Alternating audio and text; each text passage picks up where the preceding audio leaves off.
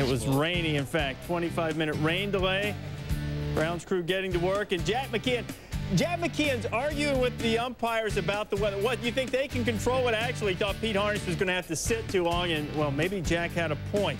Rafael Furcal draws a walk as he's done quite well this season. The next man is Andrew Jones. That ball is marked for banishment and evicted from the house. Number 30 on the season for Jones. 2 batters in. The Bravos up 2-0. Top 2, Kevin Millwood against Dimitri Young. Oh, high cheese, and Millwood had it going on. That worked so well against Dimitri, might as well try it against Casey. 4 strikeouts for Millwood at this point. Bottom 3 is 2-0 for Call against Harnisch. Call causing Pete all kinds of trouble. That one right off his ankle. Harnisch would hustle down, and Call would be called out for running inside that lane out of the baseline. Harnisch would be out with a contusion. X-rays were negative. We're all tied at 2 now in the top of the 6th. A man on for Sean Casey. You remember how that high fastball got by him? Well, that was a little lower. Andrew can't reel it in. Nobody will. Dimitri, he's not slow. He's just patient. He scores. It's a double for Casey. Reds up 3-2. The rain would continue in Atlanta. No, that's nice. Scratching your back. Oh, up and in from John Reidling on Andrew Jones, hitting the shoulder. The next man would be Chipper. A couple of men on for Chipper. Chipper's really struggled with men in scoring position of late, batting under 200.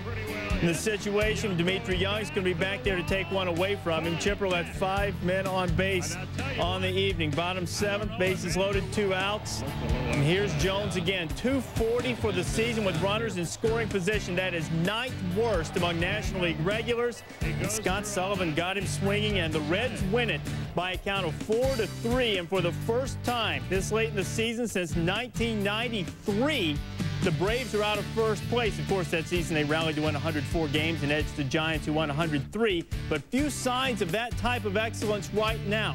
Kevin Millwood takes his 10th loss of the season, had 1 bad inning.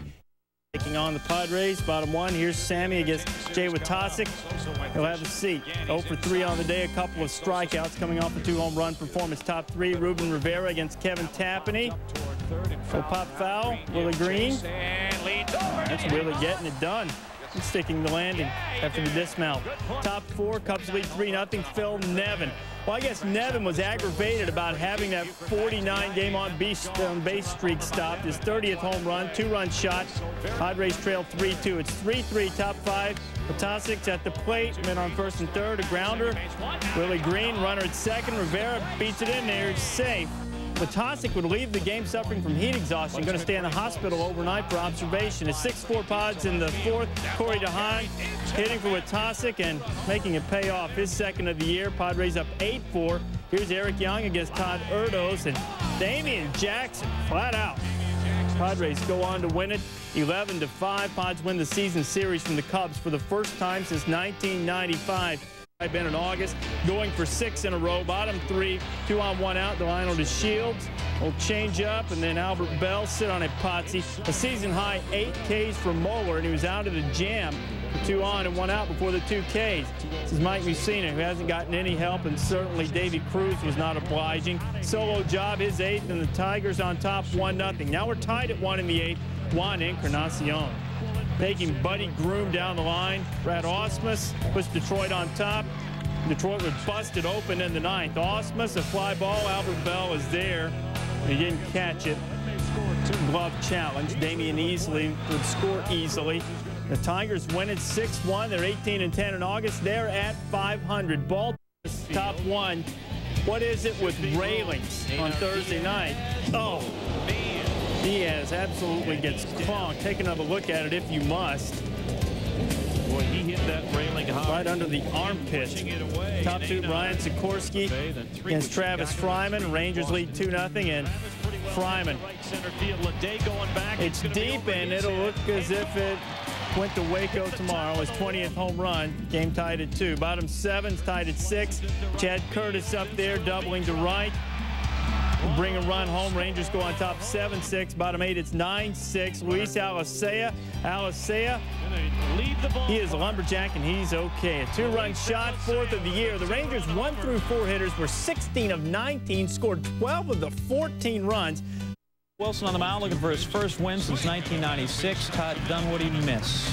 Wilson 3 strikeouts and allowed 1 run, 5 hits. Bottom 8, Jason Tyner. Bobby Smith, 1 for his last 27, coming up with the clutch hit. Tyner going to score. Smith doubles. Devil Rays take a 2-1 lead. Top 9, Roberto Hernandez facing Joe Randa. Joe Randa. 1 6-3 double play, and the 1 barely getting in there. Nice tip job there.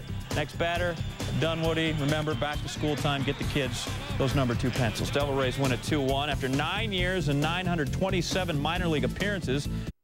For San Francisco, top 2nd, they have Kurt Reeder. Pitcher and hitter. Bloops 1 in front of Emil Brown. Ron Martinez, Felipe Crespo score. Double for Reeder. 3-zip Giants, part of a 5-run inning. Let's go to the top of the 3rd. 5-0 Giants. Jeff Kent, we know he's a hitter. Jeff Kent, 28 homers. Smells like 29. It's high, it's far, it's gone. 107 ribs now, 414 feet. We measured 6-0 Giants. Reeder, again, he's feeling like Willie McCovey. Slaps one the other way. And once again, Crespo will score. Doug Mirabelli score. It's 10-0 Giants. Reeder 3 for 4. 4 ribs. Let's go bottom 6, 10-2 Giants.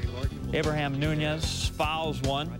Off Reeder. Armando Rios giving effort. Effort's the key to success, but look out for the bites. For the gate to the bullpen. Ouch, he's down and he's hurting. We take another look. Rios, those things, they're not soft. Not fun to hit. Crashes into the fence. Left arm. Ouch. He would leave the game with a bruised arm, walked off on his own power, which is good. Giants win at 10-2. They take 3 full-game lead over the Diamondbacks in the NL West. They take 3 of 4 from the Buccos. Just filling time until the sausage race. 3rd inning, Carlos Perez, Jeremy Burnitz. Jeremy Burnitz. Not hard, but effective. Tom Goodwin couldn't get there. Jeff Jenkins scores. Brewers up 4-1. Burnitz 3 for 4. Matt Hergis facing Louis Lopez with the bases chucked. The Bratwurst will score. The Italian sausage will score. And the Brewers up 6-1. Lopez 3 knocks and 3 RBIs. 4th inning, Mark Loretta. Mark Loretta going to get himself a base hit. No, he's not. Mark Grzelcyk is there. It's 4-3 in the scorebook, but it is much prettier on television. Same inning, man on 3rd. Burnett's going to get him home. He was an all-star last year and finding the groove a bit in this game. Brewers go up 7-2 and win it by a count of 8-2. The Beer Makers post their first winning month of the season, 14-13. Jeff Jenkins, the elusive triple shy of the cycle, scored 3 times, though Paul Rigdon puts together his first 2-game winning streak.